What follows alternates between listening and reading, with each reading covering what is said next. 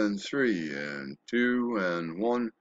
Thank you for joining. After yesterday's video,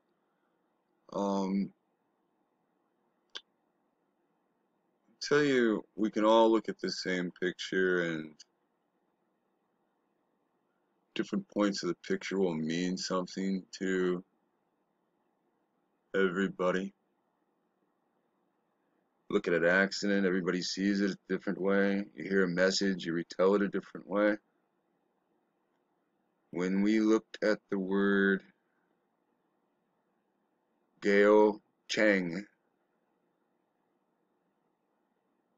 I believe 3 people said that's Goshen.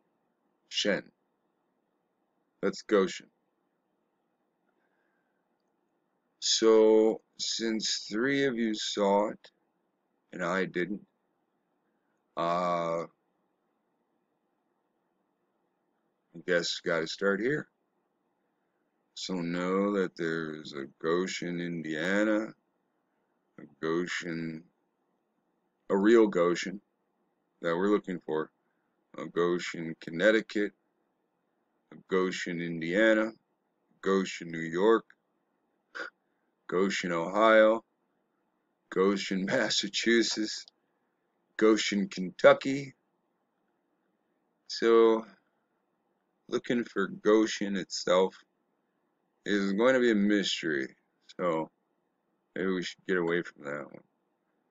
And maybe it'll be better if we analyze some of this first.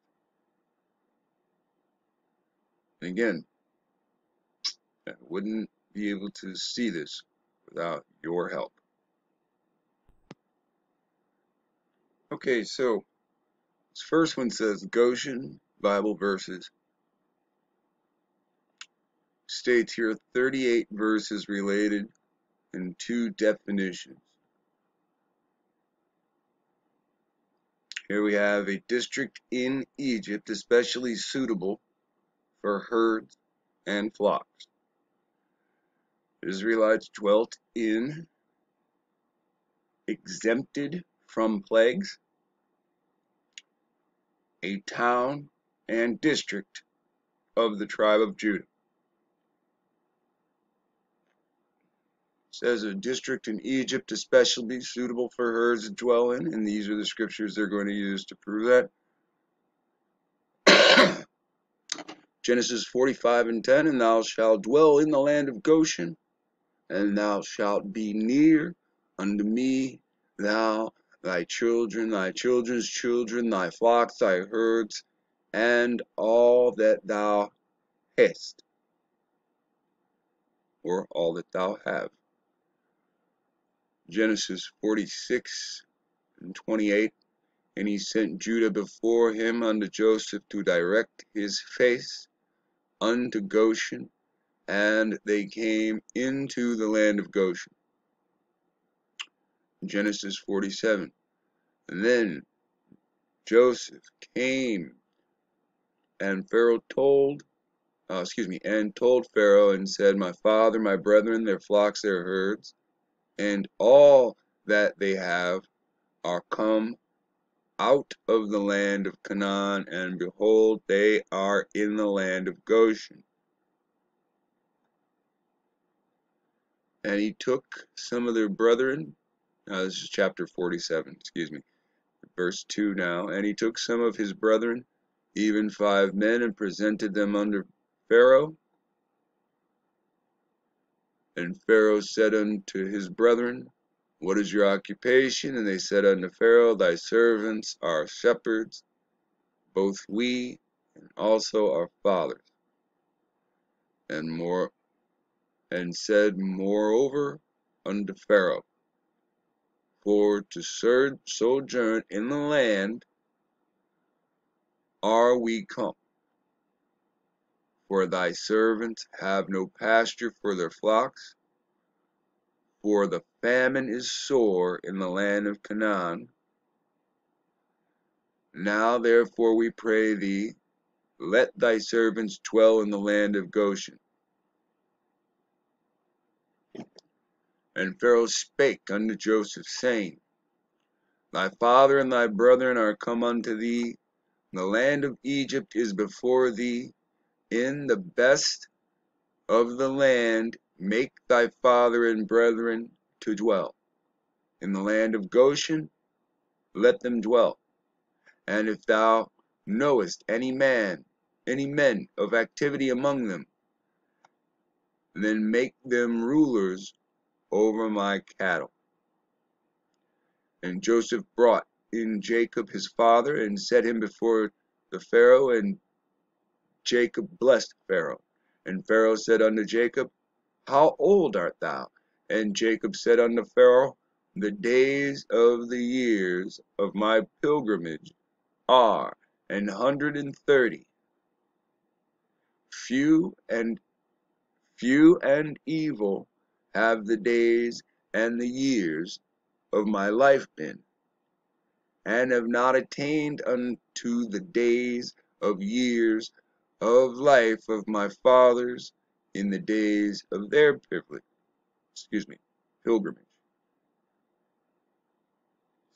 Pilgrimage. And Jacob blessed Pharaoh, and went out from before Pharaoh. And Joseph placed his father and his brethren, and gave them a possession in the land of Egypt, in the best of the land, in the land of Ramesses, as Pharaoh had commanded. And Joseph nourished his father and his brethren, and all his father's household with bread according to their families. And there was no bread in the land, for the famine was very sore, so that the land of Egypt and all the land of Canaan fainted by reason of famine. And Joseph gathered up all the money that was found in the land of Egypt and in the land of Canaan for the corn which they bought. And Joseph bought the money to the Pharaoh's house.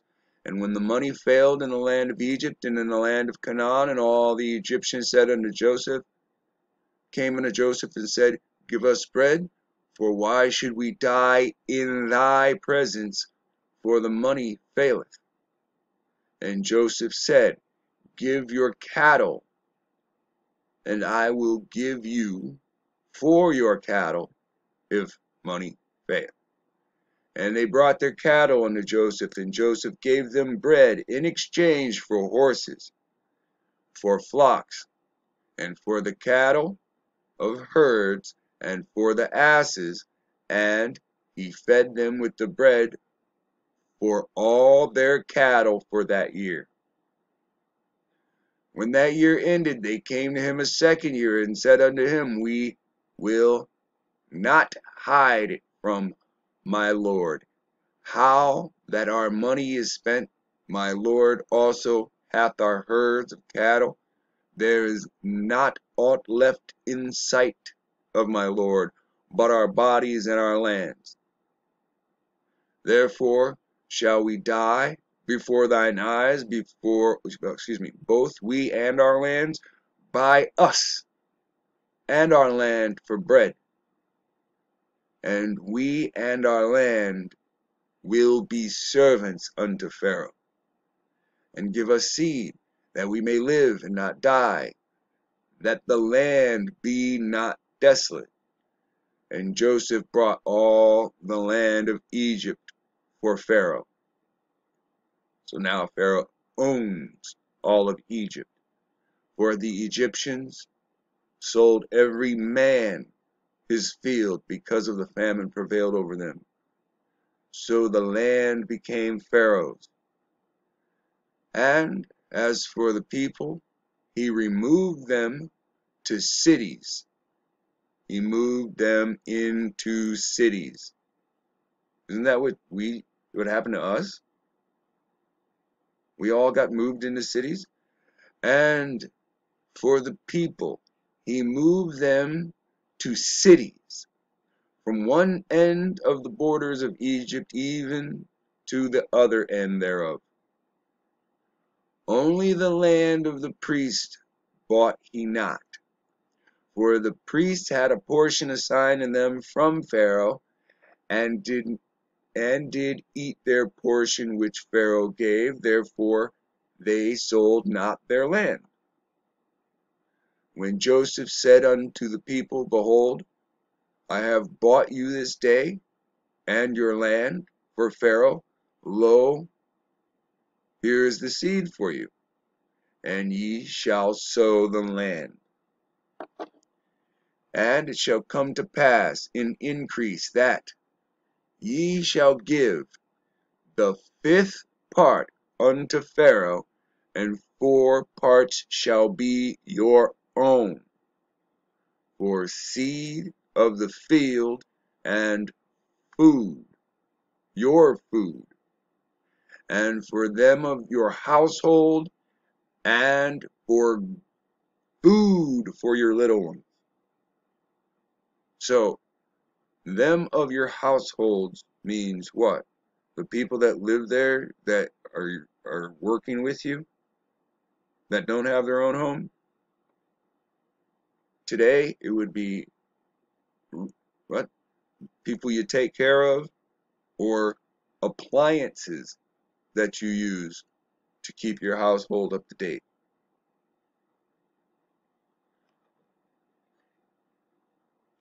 So, the harvest is broken into 5 parts. 4 parts is the person who takes care of the land to distribute throughout that portion of the land, and the 5th goes back to Pharaoh. And they said, Thou hast saved our lives. Let us find grace in the sight of my Lord, and we will be Pharaoh's servants. And Joseph made it a law over Egypt unto this day that Pharaoh should have the 5th part, except the land of the priests only, which became not Pharaoh's. And Israel dwelt in the land of Egypt, in the country of Goshen, and had possessions therein, and grew and multiplied exceedingly. And Jacob lived in the land of Egypt 70 years. So the whole age of Jacob was 147. So I must have misread that earlier when he said he was 100 already. Not going to even, it must be executive math. I'm just going to keep moving. And the time drew nigh that Israel must die, and he called his son Joseph, and said unto him, now remember, Jacob has a second name, it is Israel, and this is the moment that he feels it is time for him to die. He calls his son, and he says unto him, If now I have found grace in thy sight, put thee, I pray thee, thy hand under thy thigh, and deal kindly and truly with me. Bury me not, I pray thee, in Egypt, but I will lie with my fathers, and thou shalt carry me out of Egypt, and bury me in the land, in their burying place. And he said, I will do as thou hast said. So what does he want to be? He wants to be buried in the place, the cave of Machpelah. And he said, Swear unto me. And he swore unto him. And Israel bowed himself upon the bed, the head of the bed. Here is exempt from plagues, Exodus 8:22. And I will sever in that day the land of Goshen, in which my people dwell, that no swarms of flies shall be there, to the end that thou mayest know that I am the Ishi in the midst of the earth. Exodus 9:26. Only in the land of Goshen, where the children of Israel were, was there no hail. Alright, so again, a hailstorm is not what it's literally a plague. If this is exemption from plagues, and this verse comes up, and they're talking about hail from snow, then right now we know when it hails, it's a plague. So when they say there's golf balls, when they say it's fist size, that's a plague. A town and district of the tribe of Judah. Joshua 10:41, and Joshua smote them from Kadesh Barnea even unto Gaza, and all the country of Goshen even unto Gibeon. Joshua 11:16. So Joshua took all the land, the hills, and all the south country, and all the land of Goshen, and the valley, and the plain, and the mountain of Israel, and the valley of the same. And in Joshua 15:51, and Goshen, and Holon, and Gilo, 11 cities with their villages.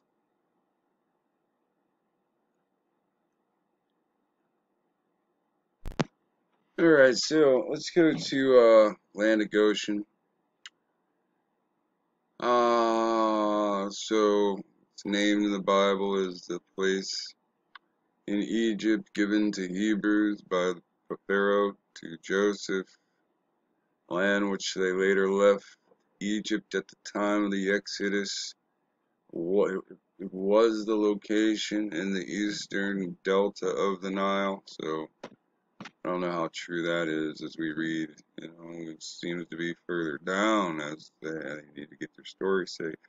Perhaps, now when you see perhaps, they're lying, they're just filling gaps that perhaps at or near Abaris, the seat of the power of the Hyksos kings. So they don't know who the Hyksos kings are, but they know where their seat of power was. So, there's a lot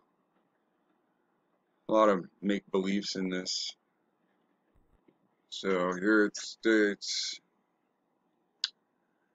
if the Septuagint reading, I guess some is correct, the word which in its Hebrew form has no known meaning.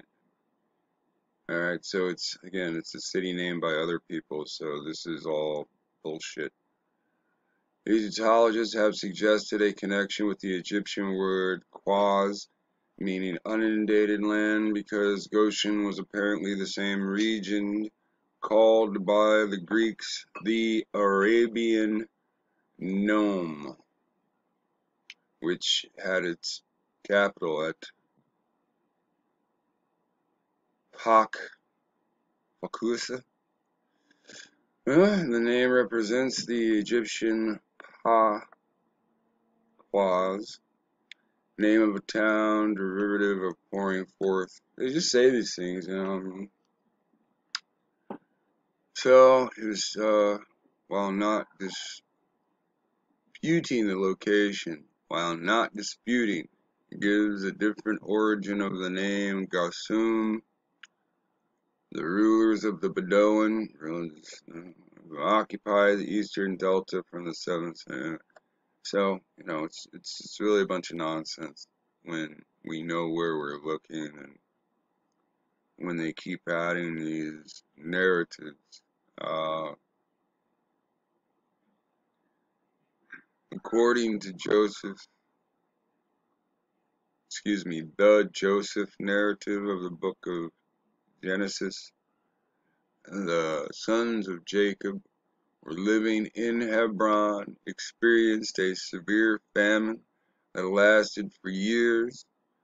Word has that Egypt was the only kingdom available to supply food, and thus the sons of Jacob journeyed there to buy goods.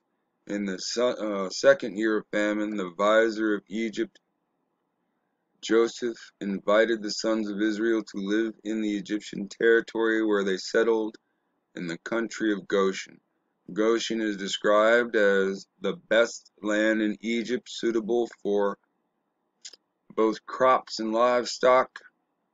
It has been suggested that this location may have been somewhat apart from Egypt, because Genesis states, "Ye may dwell in the land of Goshen, for every shepherd is an abomination unto the Egyptians."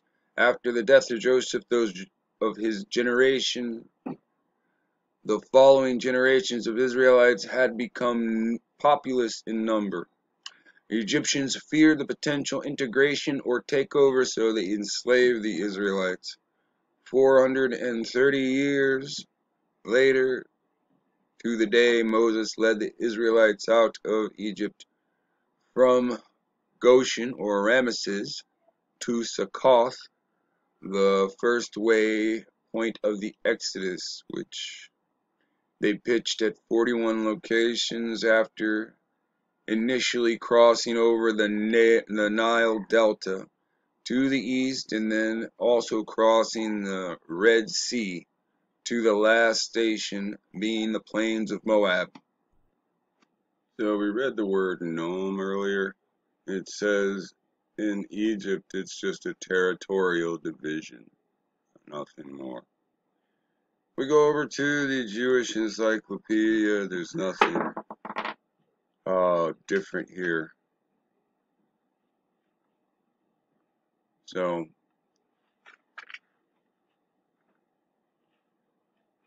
land of Ramesses, land of Goshen, Gesem of Arabia. We just right. So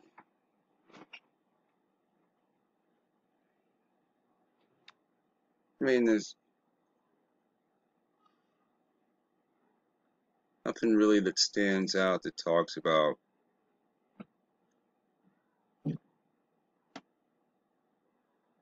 where it is.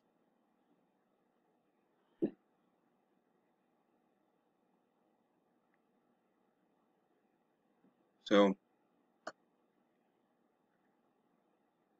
we move on.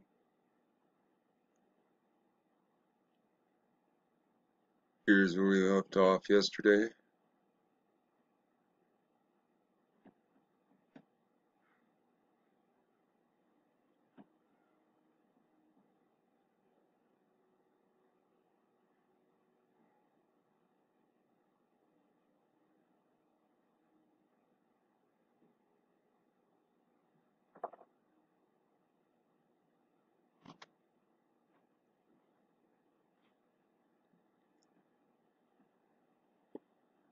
So,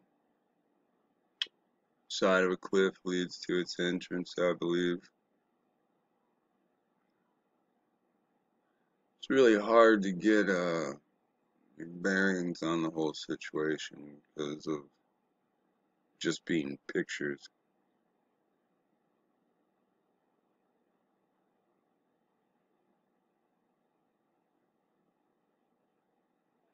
Hard to really tell the size comparison of it, you know, without people around.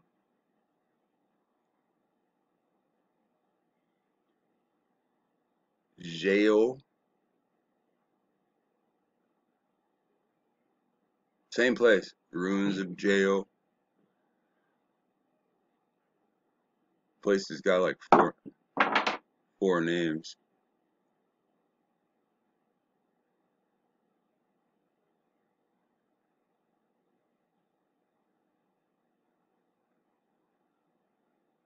Five names.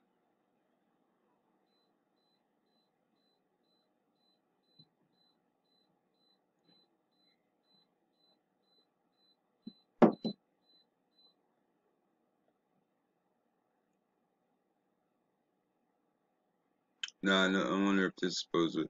It's a walkway, right?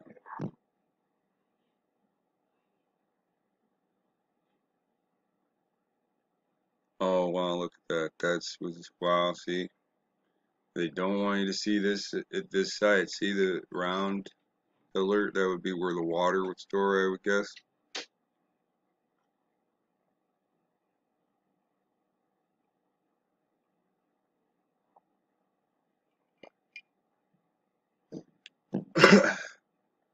Interesting sized place.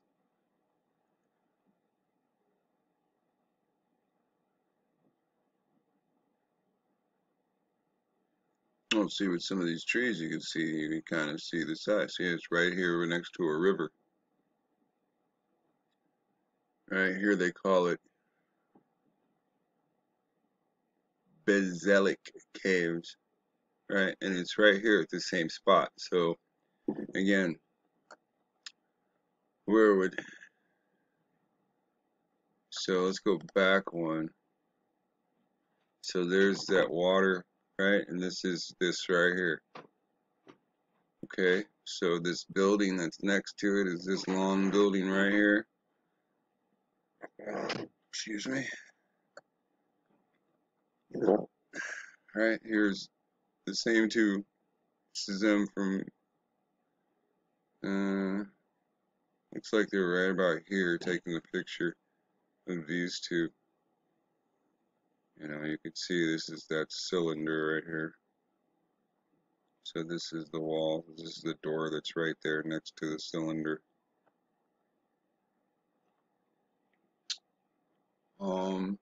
Can't really tell where this part is, you know. So I guess this wall, this big wall right here, I guess this is here along the outside. So wall 1 would be out here, and then wall 2, and then a third wall, and then you can see the, no, that's, I think that's part of wall 2. And then there's an inner castle, like castle on a chessboard, and then there's the center, which would be the holiest of holies.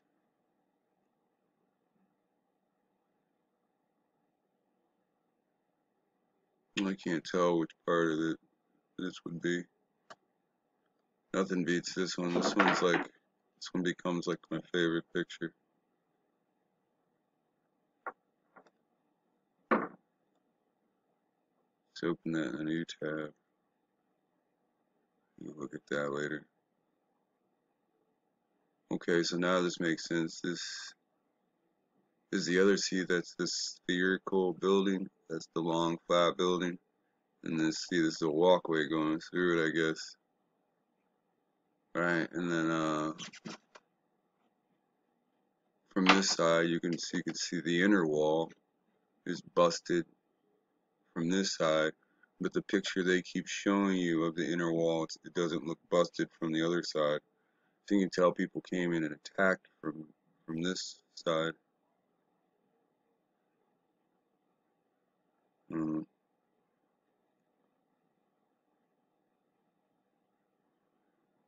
So here's the inner wall looking like the chessboard, uh, the castle of the chest, and this is the inner box.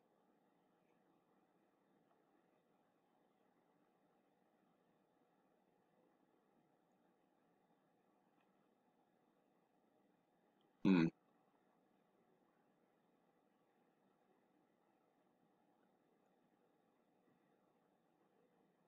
See, on this side it doesn't look like it's damaged, but when you saw that picture from the other side, you can see that it's all, the other two walls have fallen down on this inner castle-like structure. See, here it is right here.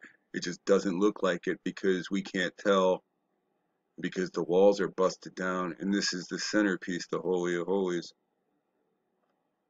or what we would perceive as the Holy of Holies. Now let's go backwards with the pictures. Now see, that's the front side, or that's the back side, and this is the front side. Wait, I messed up, didn't I? Yeah, I messed up. Oops. Hit the wrong button. Yeah, okay. See how this walkway is? You would walk up, and there all the walls would be intact, so you would enter on this side, but you wouldn't be having direct entry into this, you know, this way. There's no entrance here, so you wouldn't be entering this way.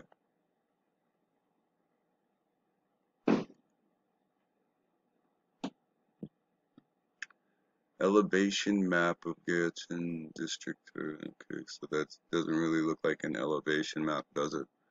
This looks like the one piece that wasn't destroyed, right?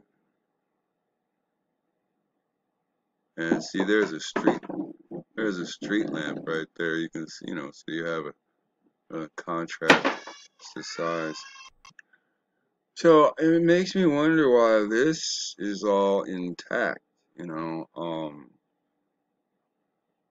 can't tell exactly if it's the same site. It's interesting. We've seen this one.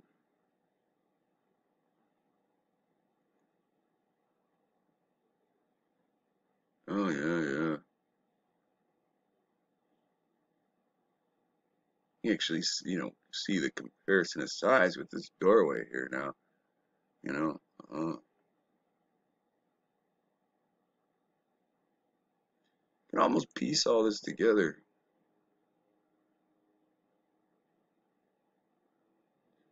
Almost.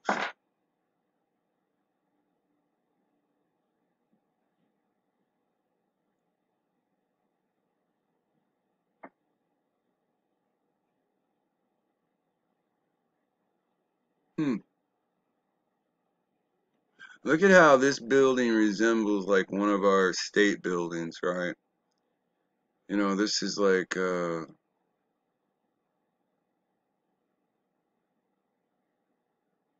older model, you know? It's got the brick underneath, the facade on top, the plaster facade on top.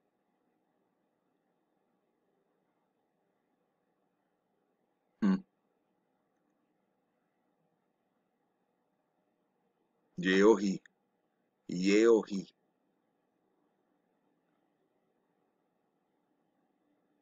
Hmm.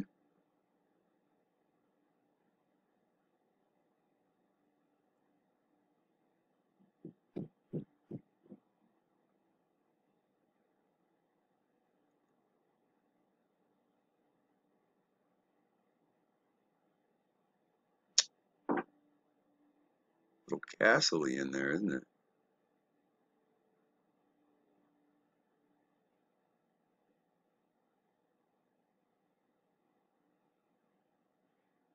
So, should I presume this looks like some Mary bullshit. Doesn't it look like a little child on, like some breast or something? Like a woman's head, some breast, a child. I don't know. I mean, I could just be seeing some, you know,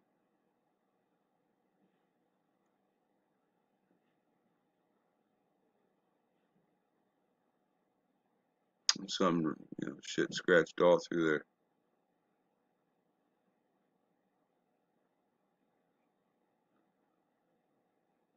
It looks like English though.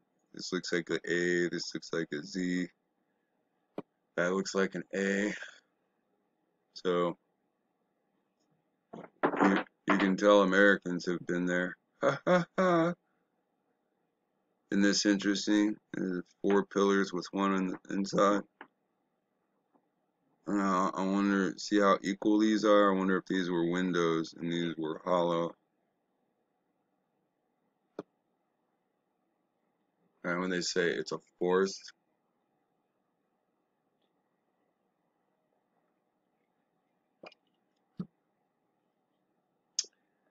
Okay,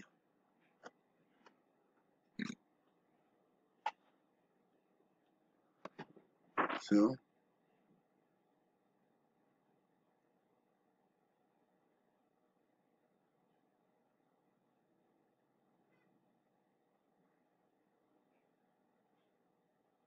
we're getting a little broader here, I think. Different names coming here. It's the same.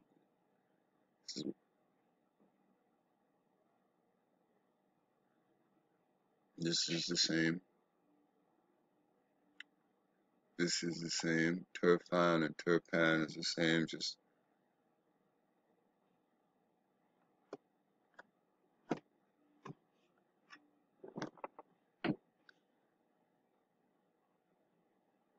You know, it's funny that they got two different ways of spelling. I'm surprised nobody tried to just put a B in there.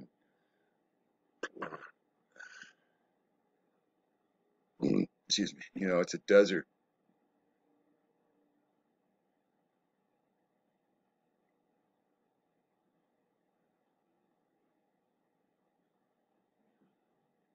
What a weird. It just comes in blurry. You know, I can't tell what this is in the background.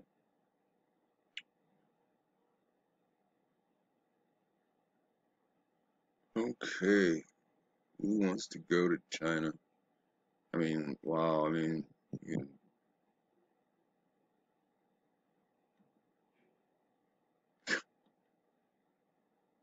look at the mountain in the background. So that had to be what's in the background of this right here. Maybe that bridge right there. Some of that nature. Doesn't look like the same part of the building though.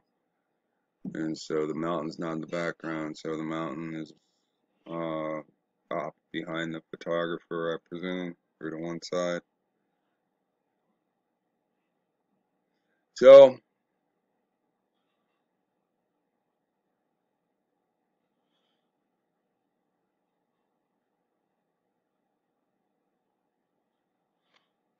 as I stated yesterday, the more that people, so I didn't see that when we were looking through Wikipedia, the more that people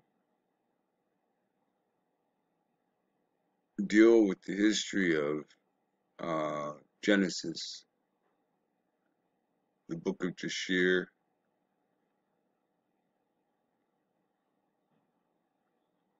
the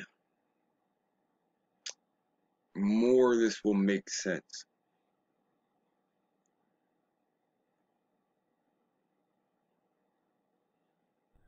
Alright, so if you sat in this long and you don't understand what's going on, this is Jerusalem. You've been told Jerusalem was destroyed, every part of it torn down. And yet and still, here's a model, a scale model of Jerusalem in the Second Temple period. And see here are people walking next to the model to show you. Alright, it's smaller than your house. It's a scale model, but it's scaled down. And then out here you can see towers, and out here you can see the city, the different sections of the city. All right, these are people walking. That's a scaled model, scaled down. Now this is from a different angle, right? More of what the city looks like. So right here is the walkway right there. So that's the same thing that we see right here. Right, on one side you have the houses, on the other side you have government buildings. One side you have houses, one side you have government buildings. So this is a close-up of this picture from a slightly different angle, like right about this position. Alright, and so this picture, this is that separate road right there, going down between the people, the government buildings on one side, and the homes on the other side.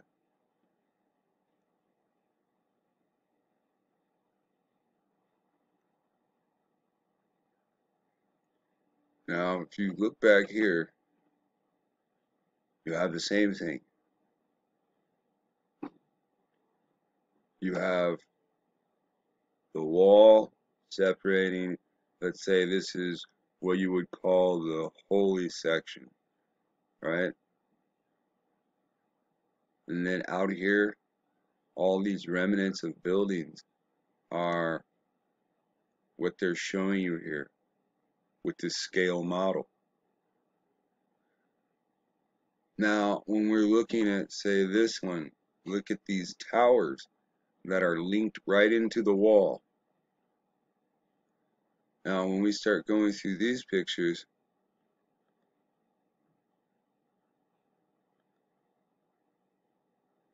You see the wall, and you can see towers linked into the wall. That's not the same place. These four, right, pillars, these look like windows.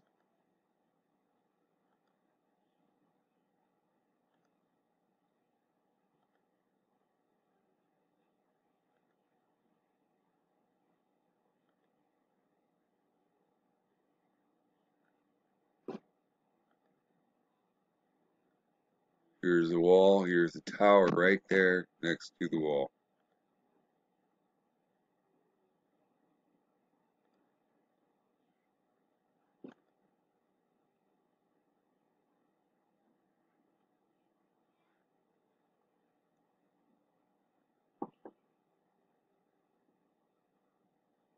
This is what, equal? Is this a wall? Is this a tower above a wall?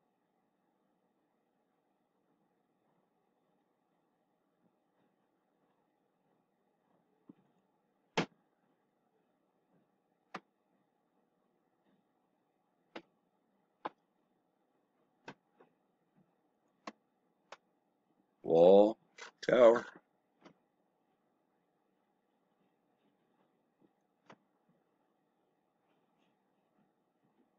I mean, you can see this, right? This part is the wall. These are the towers.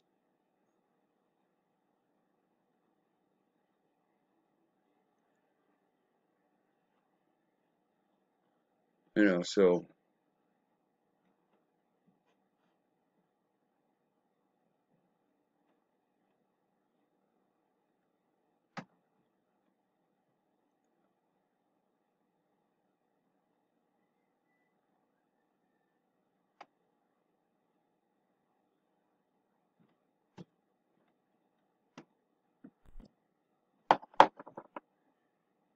now again,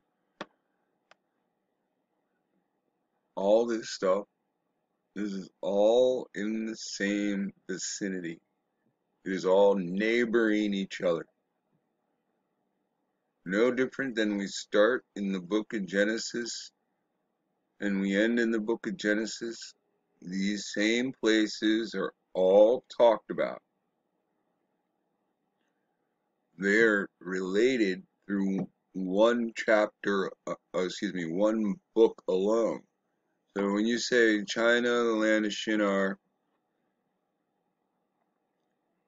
you know, for the 80th time, if Shinar included both Babylon, Babel, and Uruk, then Shinar broadly denoted both northern and southern Babylonia. Did you hear that? Shinar broadly denotes both southern and northern Babylon. It means Babylon's in Shinar. Just like it says when it's all introduced to you. Somebody listened to this story and said, no, no, no, I know of a tower somewhere just as bad. It's a different story. Shinar broadly denotes both north and southern Babylon. Some believe Shinar to be in reference to the land that is now China. The very ancient Arabic name for China is Sin or Sinna. So, this is just a broken record that cannot turn off. I'm going to say the same things till the same things keep popping up.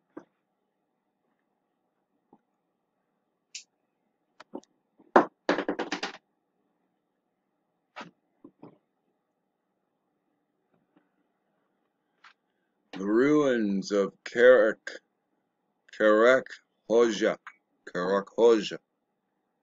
Karakosha, I don't know it's not, or Gaocheng, Gucheng.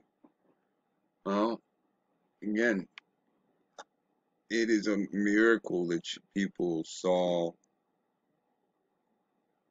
Goshen. That was way above my pay grade. That was over my head. When I saw one person say Goshen, I was like, you crazy. I saw a second person say Goshen. I was like, are they just asking that as a question? And then I saw a third, and I was just like, uh-oh.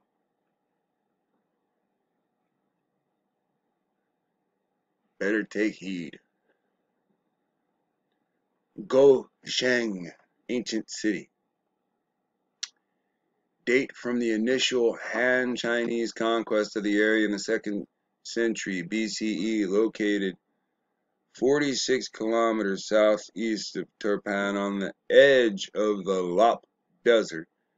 Karak Hoja is larger than Yarkhoto, but rather less well preserved.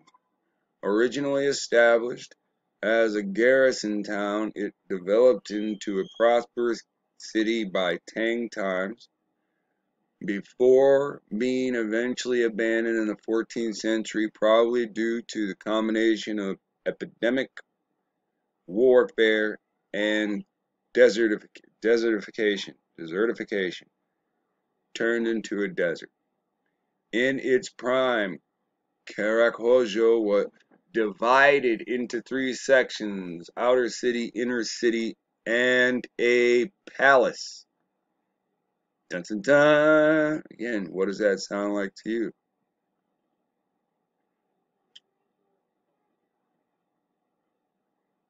It says the same thing down here, and it just cuts off there. A palace and a palace area is what was last there. Alright, so then they gave us the name Caracjojo. Type in Caracjojo, it comes back as Gaocheng, right? So when it says here that it starts to thrive during the Tang dynasty, let's see where that was. Prosperous city by Tang times. As you see here, they are warring with the Tang. Now,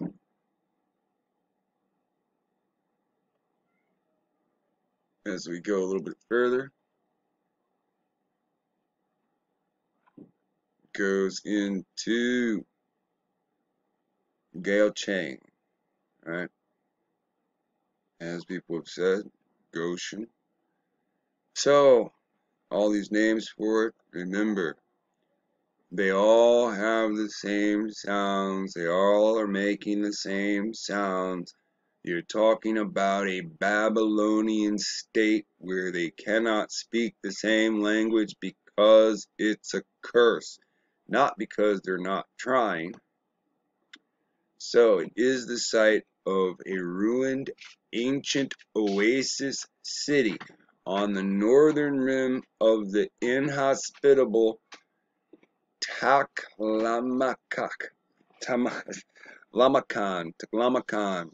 Desert in the present-day Xinjiang, China. The site is known also in published reports as whatever, Cuckoo. It's known as Cuckoo. During the Yuan dynasty and the Ming dynasty, King and Queen Ming, Gaocheng was referred to as Hela or Hela Hezu, something like that. So now what they've done is they've given us a little bit of ammo.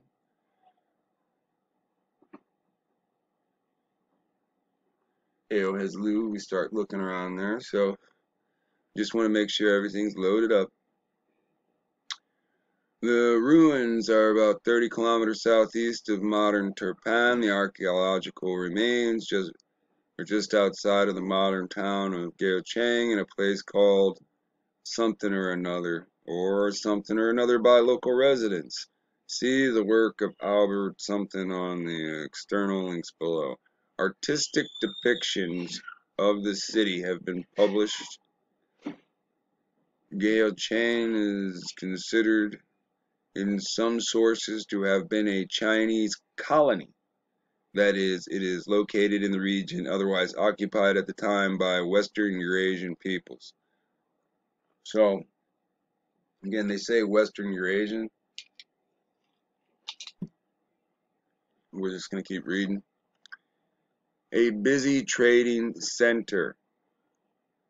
It was a stopping point for merchant traders traveling on the Silk Road. It was destroyed in wars during the 14th century, and old palace ruins and inside and outside cities can be still be seen today, along with other sites along the historic Silk Road. Gaocheng was inscribed in 2014 in the UNESCO World Heritage List as the Silk Road routes network of Chang'an Tianshan corridor. So, near Gaocheng is another major archaeological site, the Astana Tombs. It's a cemetery 23 miles southeast of Turpin. So, all these things are like right in the same spot. The history. The earliest people known.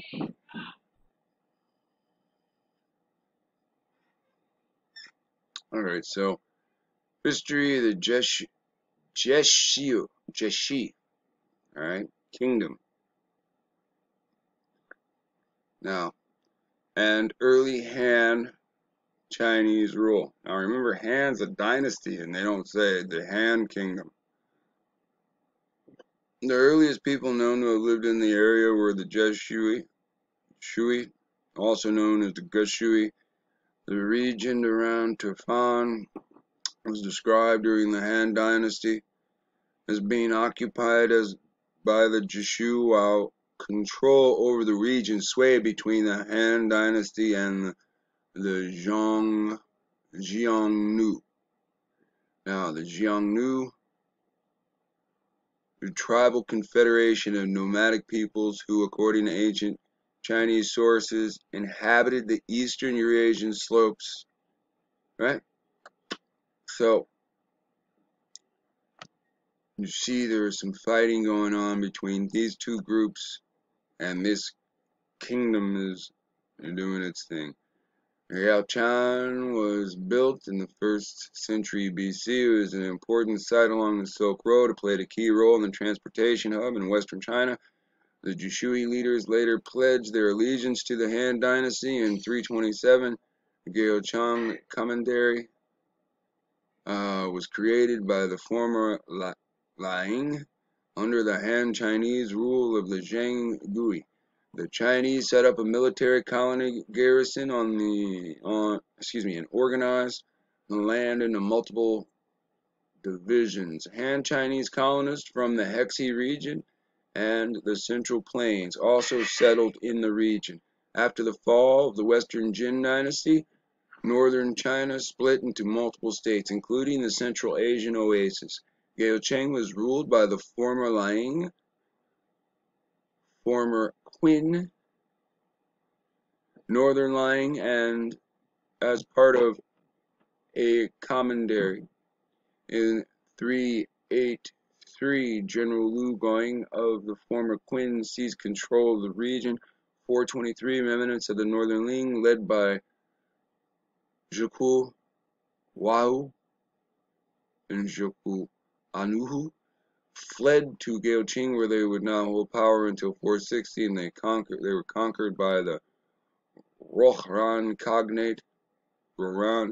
Another version of the story says that 439, a man named Ashnia led 500 families from Goshen Ganshu to Gaocheng in 460. Rohan forced them to move to Altai.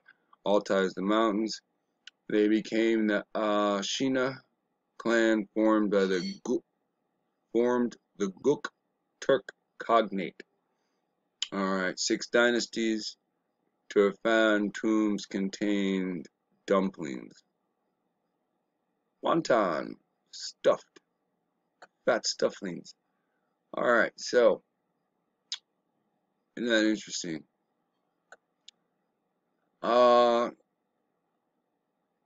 Let's go to Jushi real quick. Oh, we got that already. Alright, so Gaocheng Kingdom.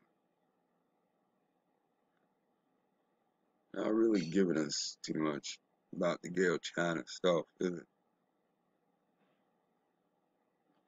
it? And the tank. So let's go over here real quick. Let's put this back to here, and then let's go here.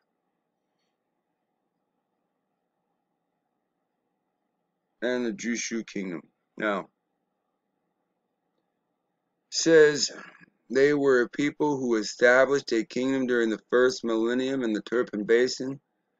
The kingdom included the area of Aydin Lake, eastern Tianshan range.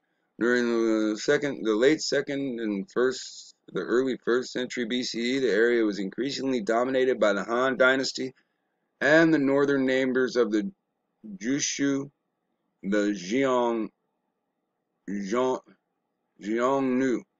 Now, again, if you go to the Bible, it's going to tell you in this so-called land that they're living in that they have problems with Canaanites from the north and from the south. So became one of the many minor states of the western regions of the Han Dynasty China. The Jushu capital, Joe, later known as Yarkhoto or Yargwal, was destroyed in a Mongol attack in the 13th century. Contemporary Chinese sources suggest that Joshu were Caucasoid in appearance. They might have been of the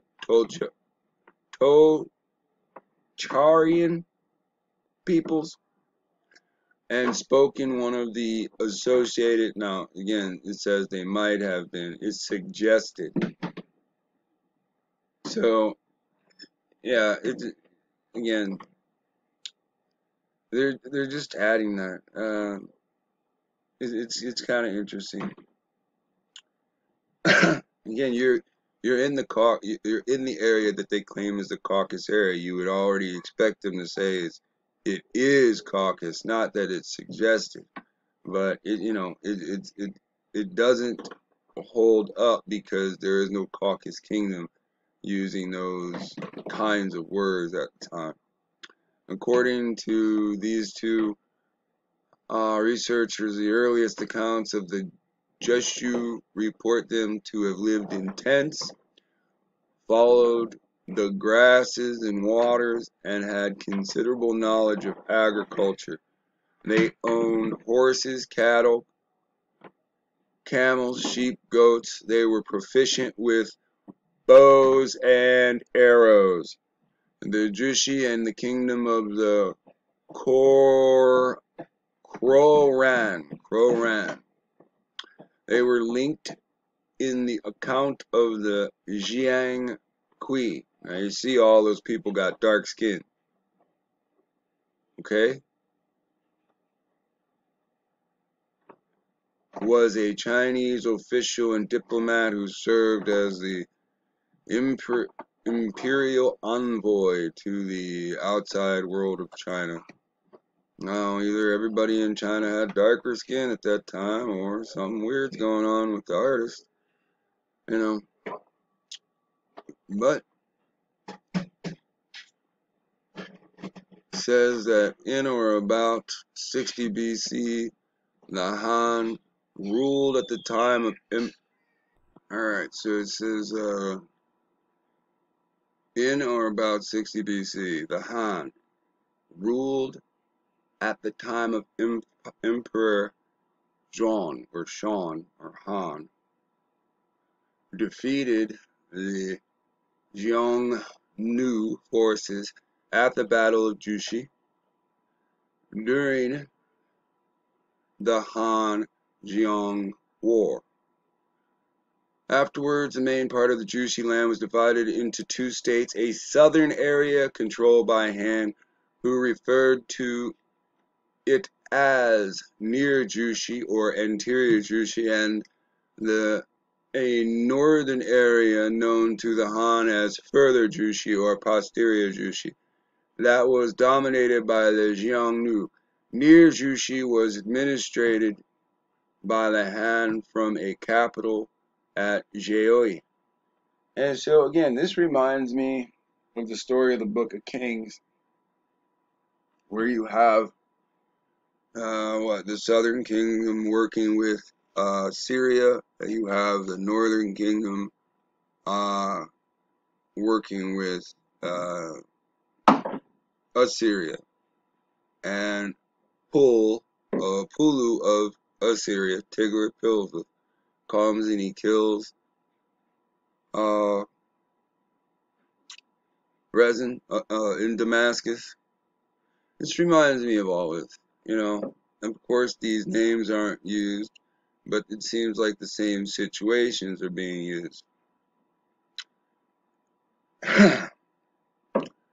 The capital of further Jushi appears to have been called Uli, or right, Jerusalem, right, Uli, or Uali, which is located about 10 kilometers north of Jishima.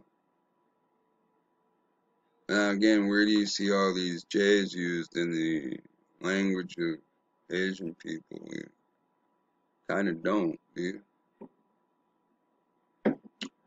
Archaeology discovered a 27-year-old tomb in 2008 of the Yanghai tombs. The ancient cemetery has been attributed to the Jushi, or the precursor culture, the culture that came before. The grave contains the remains of a shaman who had blue eyes and light-colored hair. So they already know it's not the Jushi. That's why they wrote a precursor culture. So, you know, there's a lot of lies in here. Why they choose certain words to build sentences. So it says, near the shaman's head and foot were large leather basket and wooden bowl filled with 789 grams of dried cannabis. Alright, so near the head and near the foot were baskets filled with cannabis, weed, THCCs, were inner feeties and headsies. Alright, so it turns out this precursor culture that they have, a shaman is a woman, and they found her and her head was full of lice. So they don't even name it the same shit, they just have another mummy, right? And they claim it's, you know, the same thing, but it's not. They're not saying it's the Yanghai tomb. They're saying it's the Tarim mummies. So, right, and when you read this, it don't say that they're found in the same place, but they're attributing these mummies to be these people so they can say blue eyes and light color hair, so that they can say that they were Caucasoid in appearance. Because they're Freemasons, and this is what they do. They work for the devil. Alright, the ruins of Yao. City ruin, city of Turpin. Capital Tocharan, Kingdom of Jushi. It was a natural fortress located at the top of a steep cliff on a leaf-shaped plateau between two deep river valleys and was an important stop along the Silk Road. Han Shu discussing Zhao alludes to a conventional reading of the name as meaning river junction. King of Jushi lives in the town of Zhao. A river divides into two and surrounds the town, which is why it's called Zhao. Lionel Gills records the following names of the city, the ancient capital of Tufan, Jushi, the royal court of the anterior inner Jushi, later Han. Gaocheng suggests that the name was Yarkhoto is a combination of Turk and Mongolian words, so that's the Turk and Mongolian name for it, being derived of ravine and town, ravine town. Alright, the model of the plateau on which JO is located. You see this shit right here? How it's elevated like that? Isn't that something? So, history of it. There's an important site on the Silk Road. Zhao Prefect Tang Dynasty. It was made the seat of the new Zhao County from 640 until 658. Also the seat of the protector of the general of the western regions of the high-level military post of the Chinese military commander posted in the west. Since the beginning of the 9th century, it had become Zhao prefecture of the Year cognate. Oh, well, boy. Until their kingdom was conquered by the Kyrgyz or whatever. After the year 840, the Yarkhoto was built. Again, that's the people that destroyed it, naming it. Was built on the plateau, and this plateau is 30 meters high. The city was built on a large islet, 1,650 meters in length, 300 meters wide at this point, in the middle of the river, which formed natural defenses. So that's this description right here. The length of it, and the width of it, and the height. So 30 meters high, right? 1,650 length, 300 wide, 30 meters height. And river on both sides, so you had to deal with the river just to get up the sides, which would explain why the city lacked any sort of walls. Instead, steep cliffs are more than 30 meters high on either side of the river act as natural walls. The layout of the city had eastern and western residential districts, while the northern city was reserved for Buddhist sites of temples. That's what they're adding all of a sudden. It didn't say anything about that before. Along with this, there are notable graves and the ruins of a large government office in the southern part of the eastern district, and it had a population of 7,000 according to the Tang Dynasty records. It was finally abandoned after its destruction during an invasion by the Mongols led by Genghis Khan in the 13th century. Ruins were visited by the archaeologist and explorer Earl Stein, who described a maze of ruined dwellings and shrines carved out of the most part of loess soil. I don't understand that, but explained that a combination of local farmers used the soil and government interference in his activities prevented examination. Okay, so the government and the local farmers prevented him from examining it. The site was partially evacuated in 1950, and it's been protected by the government since 1961. There are now attempts to protect the site and other Silk Road ruins, since it's being protected by UNESCO. Alright, so then we have the Mongols.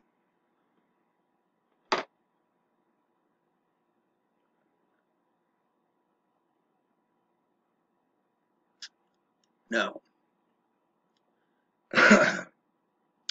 there is an East Asian ethnic group native to Mongolia and to China's Inner Mongolia Autonomous Region. Mongols are the principal members of more large family of Mongolic peoples. The Oirats, I don't know, in Western Mongolia, as well as the Buryats, and the Kalmyks of Russia. Are classified either as distinct ethno-linguistic groups or subgroups of Mongols. Mongols are bound together by a common heritage and ethnic identity. Their indigenous dialects are collectively known as Mongolian language.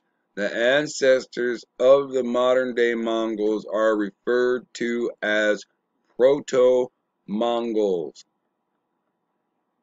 Broadly defined, the term includes the Mongols proper, also known as the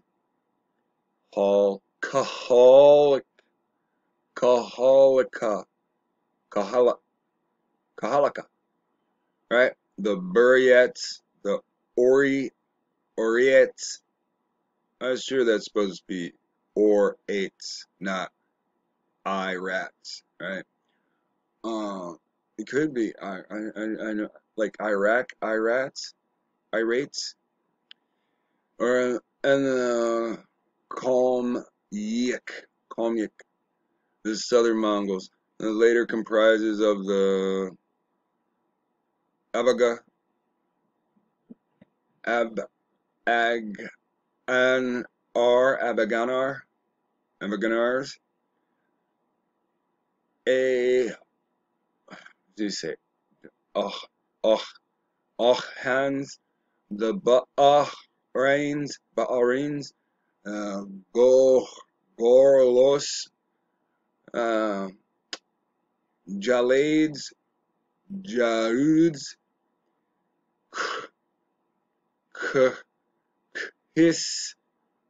Kishigton, Kahuchid, Mu, Mumuyen, Mumuyengen, Onugud, so whatever. Yeah, whatever. Designation Mongol briefly allows you to not have to go through all those names in the 8th century records of Tang China to describe a tribe of Shwili, Manchuria. Look at that shit. All this stuff, and now the Mandarin's name come in. Now the Mandarin's in China. Right? And what do they call them? Shwiwi.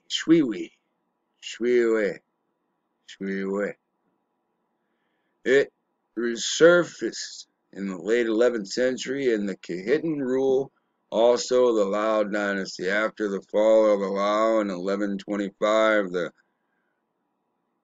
Khamag Mongols became the lead tribe on the Mongolian plateau. However, their wars with certain Jurchen-ruled Jin dynasties and the Tartar confederations had weakened them. In the 13th century, the word Mongol grew into an umbrella term for a large group of Mongolic-speaking tribes united under the rule of Genghis Khan. Various times, Mongolic peoples have been equated with Scythians, the Magog, and the Tungusic peoples. Based on the Chinese historical text, the ancestry of the Mongolic peoples can be traced back to Donggu, is a tribal confederation of nomadic people that was first recorded from the 7th century BCE and was destroyed by the Xiongnu in 150, and they lived in northern Hebei. Now look, we're familiar with this, right? In southeastern Inner Mongolia and in the western part of Liaoning. Let's start there. Let's go back up to this. A nomadic confederation occupying Mongolia and Manchuria. The identity of Xiong is still debated today, although some scholars maintain that they were proto-Mongols. They were more likely a multi-ethnic group of Mongolic and Turkic tribes. It has been suggested that the language of the Huns was related to the Xiongnu. The Donghu, however, can be much easily labeled. I don't know why I keep trying to throw an ER on there. Labeled to the Proto-Mongols, since the Chinese histories trace only Mongolic tribes and kingdoms, the Xianbi and the Wahuan peoples. From them, although some historic texts claim a mix of Xiongnu-Donghu ancestry for some tribes, i.e. the Khajiit. Alright, so from the heavy, and they're from inner. So when so the eastern and the inner meet and made a tribe. Right? The Donghu are mentioned by Shimakwan is already existing in Inner Mongolia north of Yan, 699 to 623 BCE, with the Xianglong mentions the Yi and the Zhushu in the Book of Zhao. Excuse me, Zhao, not Zhu. Classic mountains and sea indicates the Donghu were active during the Shang dynasty.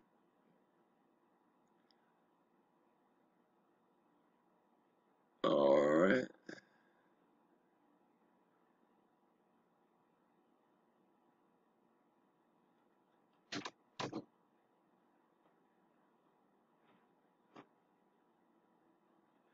Okay, so I'm going to skip down a little bit. Alright, 3 prominent groups split from the Xianbi state as recorded by the Chinese histories. The Ruran cognate, right? So, they claimed by some to be the Pannonian of Ares.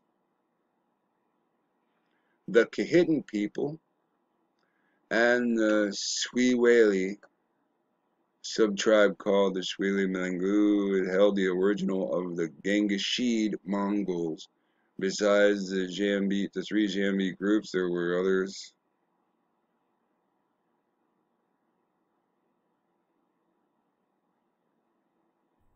Okay, we're just gonna scroll down. So if you're watching it, you want to pause it and read it yourself. I don't think there's anything here I want to really touch on. The Mongol Empire, the destruction of the Uyghur cognate by the Kyrgyz resulted in the end of the Turk dominance of Mongolia. According to historians, the Kyrgyz, were not interested in assimilating newly acquired land. Instead, they control local tribes through various manaps, tribal leaders. The Khajiits occupied the area vacated by the Turk Hungarians, bringing them under their control. The Yenisei, something like that, state was centered on Khakassia, right? Circassia, Khakassia, and they were expelled from Mongolia by the Khajiits in 924. Beginning of the 10th century, the Khajiits, under the leadership of Abijah, something like that, prevailed in several military campaigns against the Kang dynasty's border guards and the Xi and the Shui, whatever, and the Jurchen nomadic tribes. The Khajiit royalty, led by Yelu Dashi, fled west through Mongolia after being defeated by the Jurchens, later known as the Manchu, and founded the Quara Kahiti, Quarkwe Kahiti in eastern Kazakhstan or Kazakhstan, while still maintaining control over western Mongolia. In 1218, Genghis Khan incorporated the Quarkwe Kahiti, after which the Kahitan passed into obscurity. Some remnants surfaced as the Kutlu Kahitan dynasty, Khanid in Iran. Geez, some Iranian groups, right? Oh, it's just on and on and on with this. So,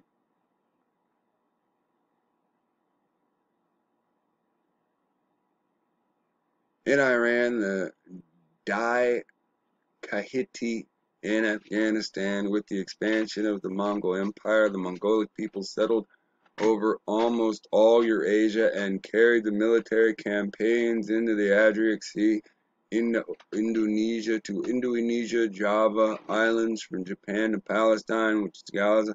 They simultaneously became padishahs of Persia, not showing me right, sovereign titles in Persia, emperors in China, and great khans of the Mongols, and one became sultan of Egypt. And the Mongolic peoples of the Golden Horde established themselves to govern Russia by 1240. In 1279, they conquered the Song dynasty and brought all of China proper under the control of the Yuan dynasty. From Chinggis up high down to the common people, all were shaven in the style Pagios, as with small boys in China, they leave 3 locks, one hanging from the crown of their head. When it has grown some, they clip it, the strands lower on both sides. They plait it to hang down on their shoulders. Now, again, the word locks and plates, that's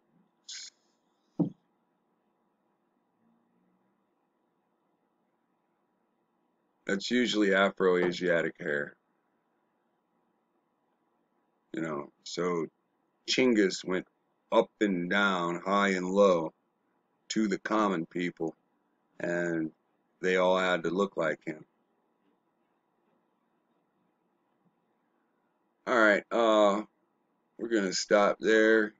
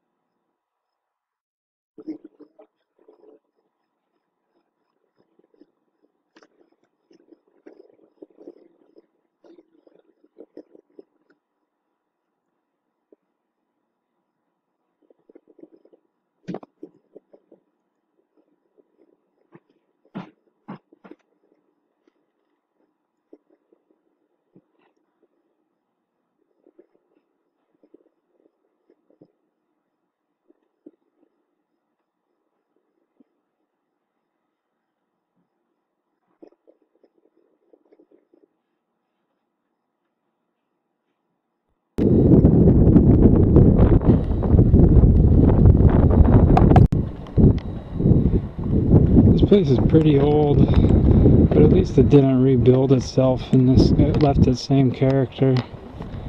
You still see a lot of the bricks are worn down, but at least it's original. So this is the big temple, as they call it. This is where the monks stayed, and at the center street there used to be a giant Buddha statue. It's now gone.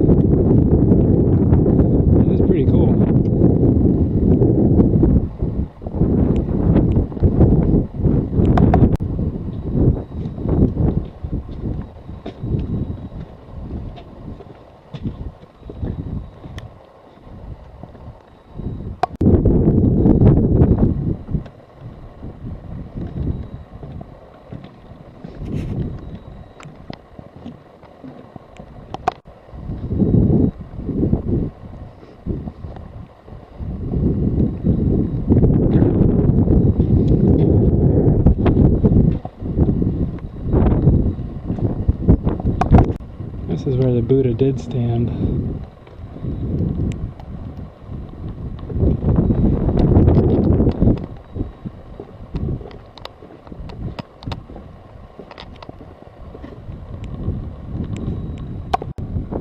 This is an ancient wall here of the city of Goshen.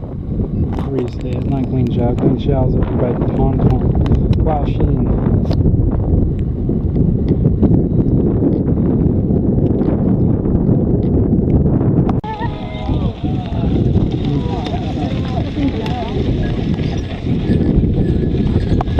This is the Flaming Mountain here.